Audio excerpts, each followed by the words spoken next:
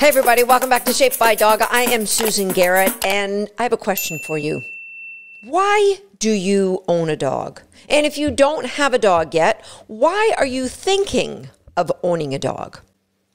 What is it that you envision is the main benefit to owning a dog? I'm going to let that sit with you for 1 second.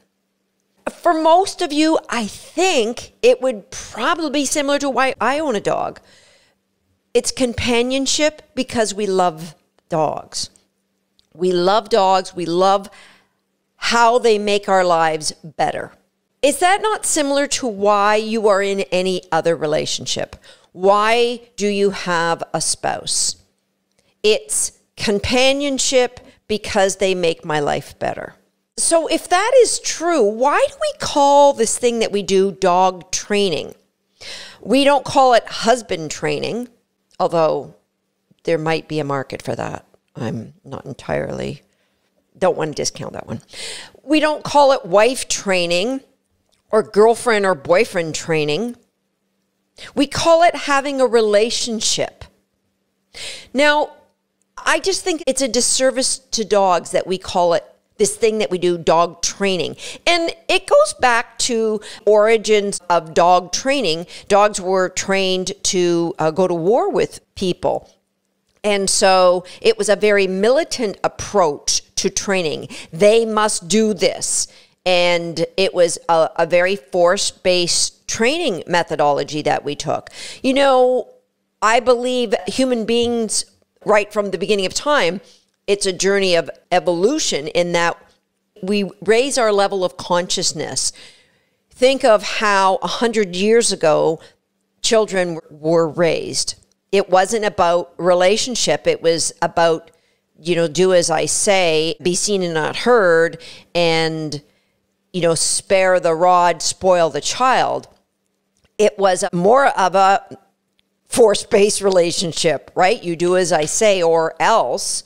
And I'm so happy to say that when I watch young people with their children today, it's really more about engagement, enrichment, allowing that child to show you who they are and supporting that direction for them. That's an ideal relationship. And, a relationship is about doing your best to bring out the best in somebody else.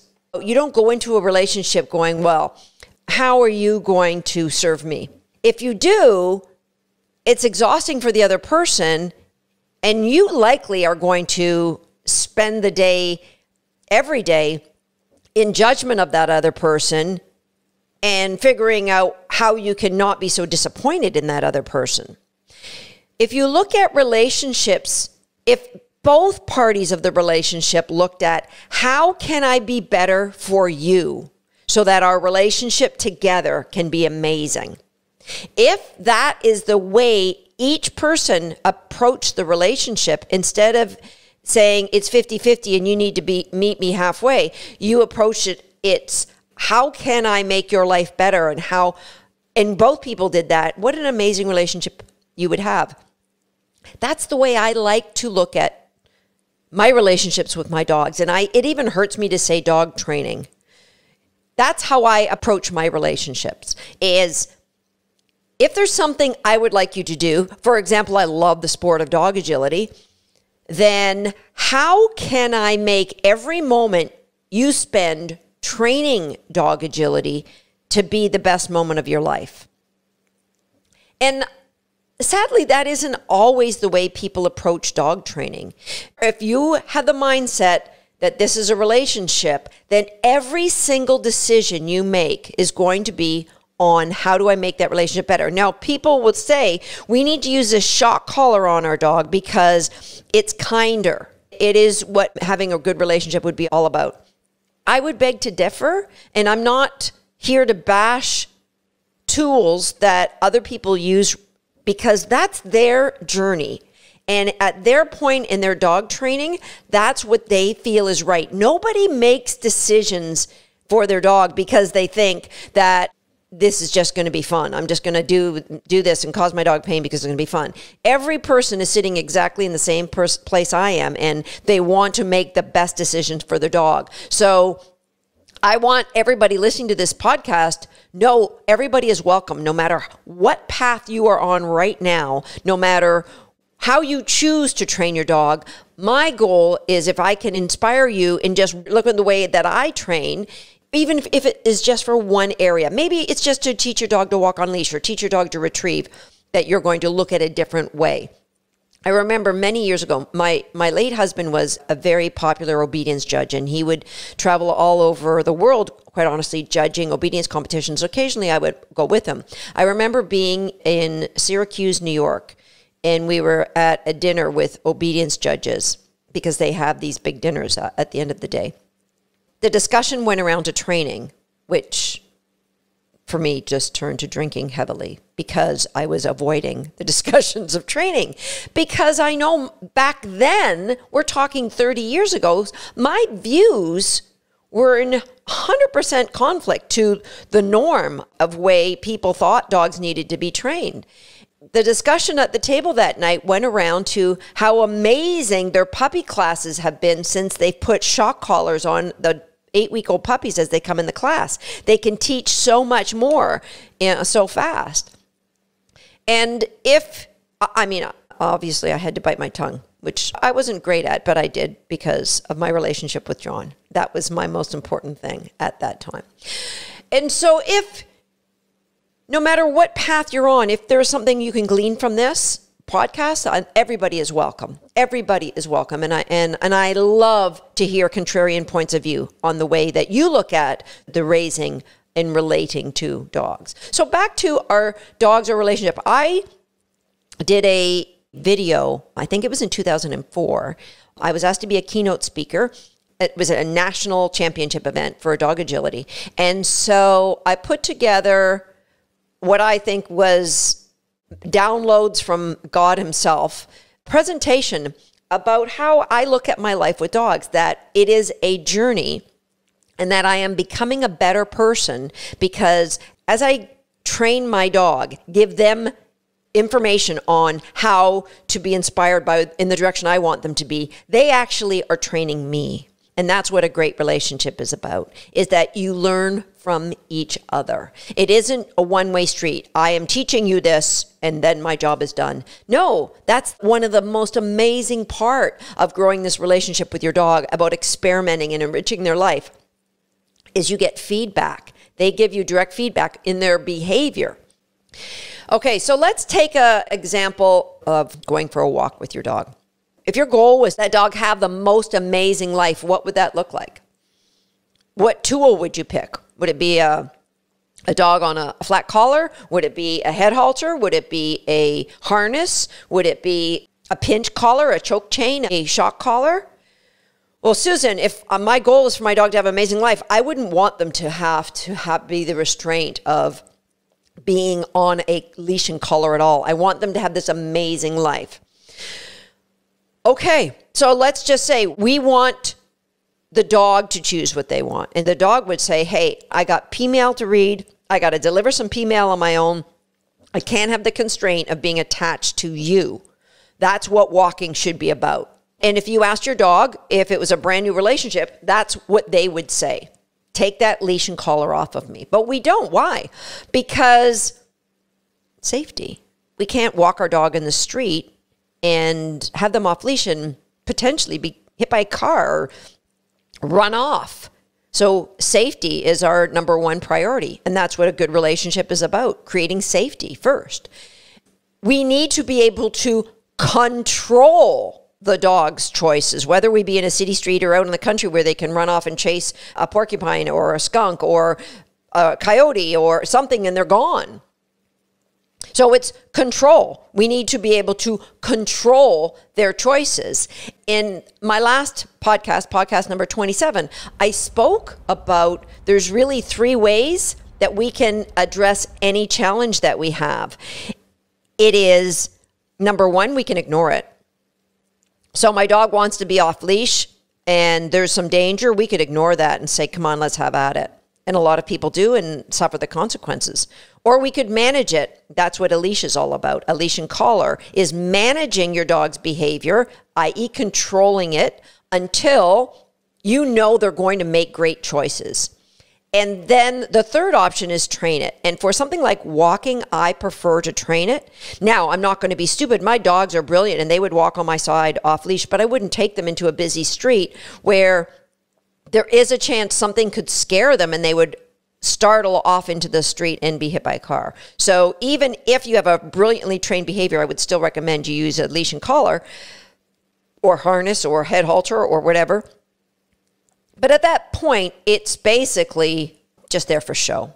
It's not going to be engaged. So we need those leash and collars for control. You know, the word control in dogs is taboo. People are like, oh, we can't really control them. And we can't. Dogs, at the end of the day, they have free will. All that we can do when our dogs make a choice we don't like is control our responses to those choices. If you let go of the thought that you can control the dog, it is freeing. If you go back to the journey, the video that I presented, and it was all about the path we are on for learning. I go back to the very first dog that I formerly trained, the first two, the school that I was at. They used food in the forms of lures, but that really was to candy coat the overall presentation of dogs need to do it or else. So the dogs were put on a choke chain, and if they didn't do what we wanted, we were to give them a correction. And that is, we needed to control the dog. And dogs are so brilliant that they will shrink away. They won't let their inner freak flag fly because they won't have the confidence to be themselves around you for fear of being told, no, correction. And so they will shrink into this role of who you need them to be. For me, I love to see that inner freak flag in my dogs.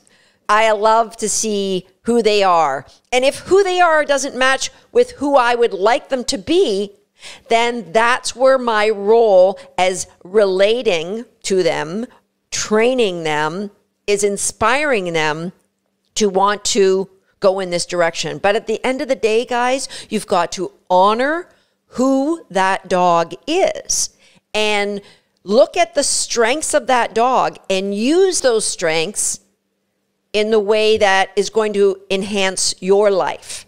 Again, I love the sport of dog agility. So some of my dogs have been very great at turning tight, where other of my dogs are, I've just not been able to get a super tight turn.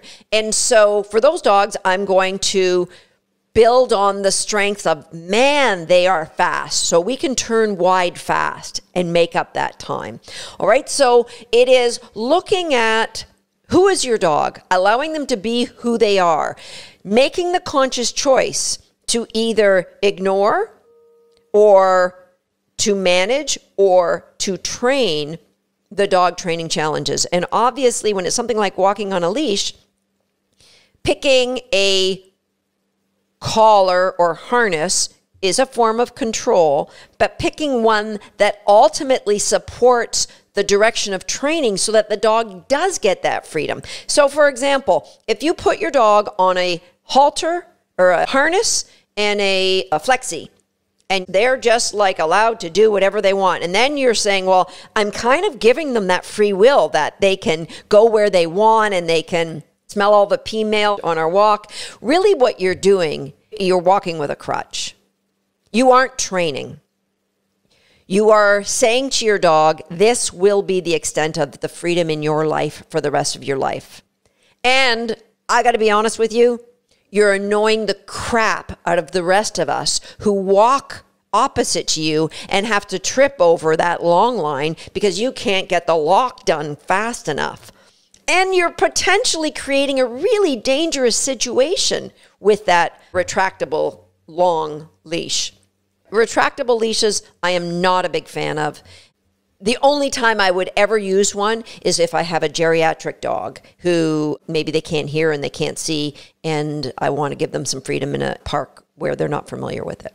All right. So look at your choices. Think of yourself not as a dog trainer, but a dog learner. Think of yourself as not wanting to control, but wanting to relate, wanting to enhance and make that animal's life better by growing this amazing relationship together. And that amazing relationship is looking at what would be the things that your dog would put up their hand and say, hey, I would love to be able to do this. What if they had the list of what we're going to be doing today? What would that look like? And if it doesn't match what you want, but it's a beagle and my beagle just wants to put his nose down and go smelling things. Well, how are we going to get that beagle wanting to love agility? It doesn't matter what the dog's current loves are. If they have loves for anything, we can use that love and transfer that value into love for something that you want. But it is a process that you need to be patient with. Going back to the question I asked to start this podcast, why do we have a dog? It's for companionship and to make our life better. Then there is no room, in my opinion, for the need for control. We want to inspire the dog to self-regulate, to do what we want because of the transfer of value that we've put in for the things that are important to us. Today's podcast was all about you thinking why you have a dog, what a great life looks like to your dog, and how you can inspire them through the choices they make and paralleling the choices you want them to make. We got many more ways to explain to you how that's going to happen here on Shaped by Dog, but I'd love to read your comments. What does this mean to you? And are there things that you are currently find yourself that you are managing or ignoring and you'd really like to train? Maybe I can help you out there. That's it for Shaped by Dogs for today. We'll see you next time.